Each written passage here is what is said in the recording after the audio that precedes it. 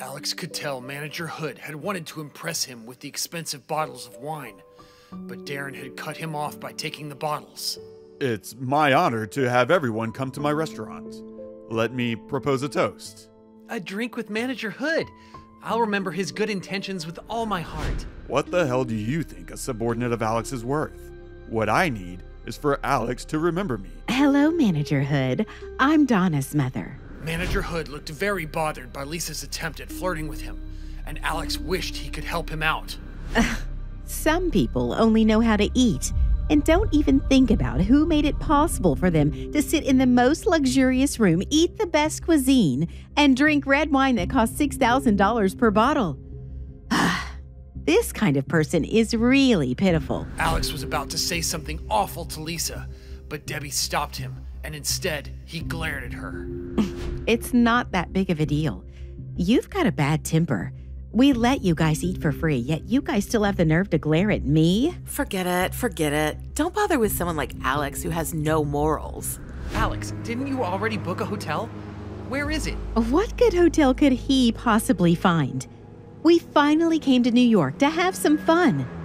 Will it be good enough to stay there? Mom, don't think like that. Alex's hotel booking isn't bad. Alex, what hotel did you book? The Azalea Guest House. Azalea Guest House? What, Donna? You haven't heard about this hotel? Oh my. He must have found a small hotel somewhere. How could we go to such a place? We don't even know if it's safe or not. Let Alex and Debbie go there. They're used to living in that kind of place. Mom, let's go look. The name doesn't sound so bad. That's the Berkeley Hotel, which is one of the most high-end hotels in the city. It's usually occupied by the most opulent people. Even the cheapest room would cost more than $5,000 a night. It would be great if we could stay there. Let's go look at the hotel Alex picked out. If it's not good, I'll book a different hotel for you guys. Although this hotel is a bungalow, it's still quite comfortable to sleep in. What's there to feel comfortable about? We were too tired yesterday, so we'll all feel this way. Well, this is the hotel that Debbie's boyfriend found, so it can't be that good. If it was good, how could he possibly have brought us here? I think the hotel is about to close down, probably because no one comes to stay here. As it's about to close, it's got cheaper prices.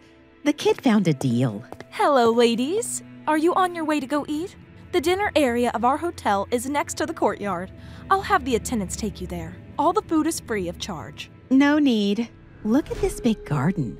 There are so few people walking around at such a good hour in the morning. The food and drinks are free, just perfect for lowly people like Carla and her group. Let's go.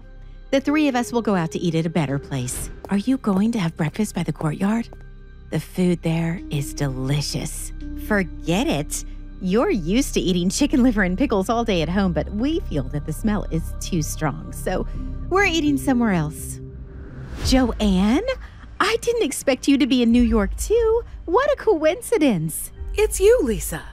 Where are you going? We're going to eat. Joanne, you haven't eaten either. Let's go to Sunset Restaurant. The atmosphere there is pretty good. Sunset? It's quite upscale there, and they have such pricey food. I think we should find a place to eat nearby. It's all right, Joanne. Don't worry. It's not easy for us to meet in a different city. I'm treating you to a meal. You can't reject me. Let's go. Lisa, there's a long wait. Why don't we find another restaurant? Hey, Joanne, what are you looking for? Wait a minute. We'll have a seat soon. I'll be right back. You can't just ask the hostess to find us a seat. Is she going to do that? It's impossible. She thinks this is our city. This is going to be a joke. Joanne, don't worry. Other people might not be able to, but Lisa can definitely do it.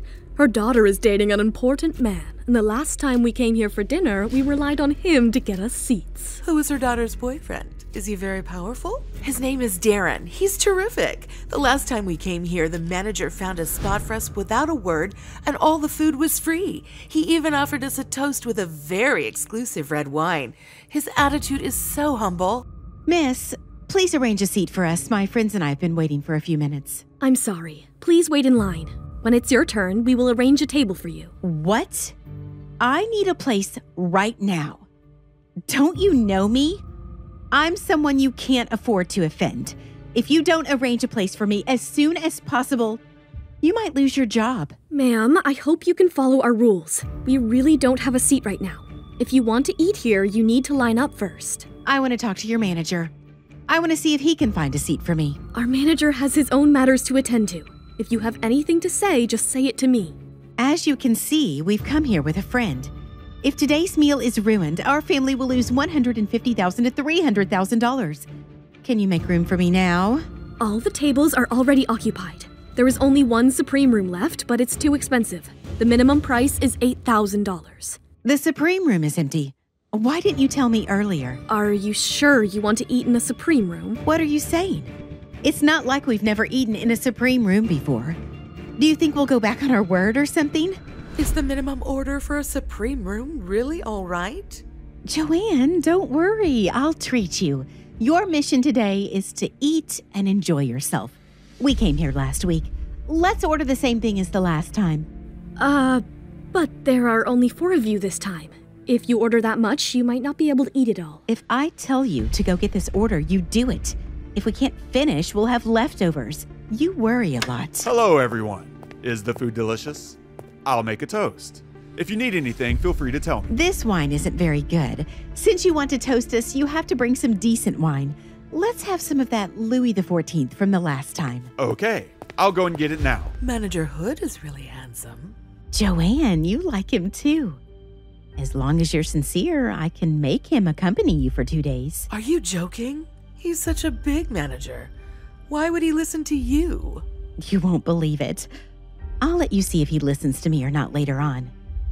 By the way, Joanne, if I can really get the manager to accompany you for 2 days, then what about our partnership? Oh, sure. My husband listens to me a lot. Manager Hood, you drink so quickly. Look, a drop of wine spilled on your shirt. Come, let me wipe it for you. I can do it myself.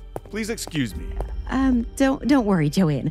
I'll definitely get him to accompany you for 2 days. I'm sorry, but your bill has not been settled yet. Please settle your bill first before leaving. Are you new? Do I need to spend money here?